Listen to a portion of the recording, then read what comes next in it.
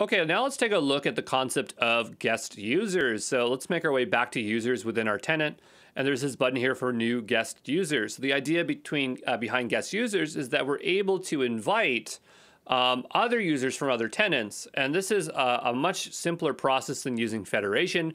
Federation is the concept of joining Active Directories together. So if there is an on-premise or other external Active Directory, they would somehow want to connect the two together. And there's a lot of administrative burden with that. But if everybody's already using Azure Active Directory, it's as simple as adding a guest user. So what we're going to do is go back to home here. I'm just going to go back to Azure Active Directory, and we're going to switch tenants. I'm going to go back to my Hushnook one here. And you probably won't see that. That's just showing up because it wants me to use MFA.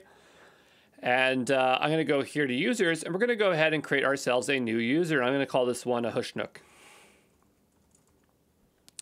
And we will name it simply that.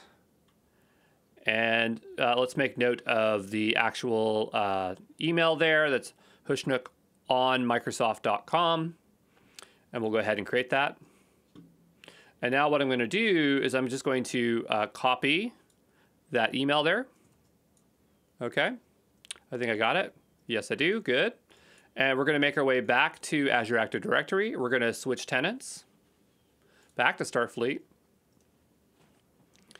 And we are going to go to users, and we're going to add a new guest user. I'm going to invite a user, and I'm just going to put in their email there.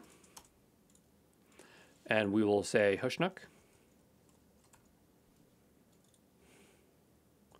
Hushnook. And we'll just put that both.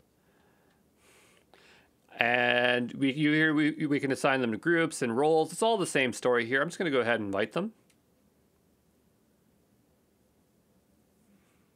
And so now they've been sent off an invitation. Notice that they show up under as guest. All right, so there you go.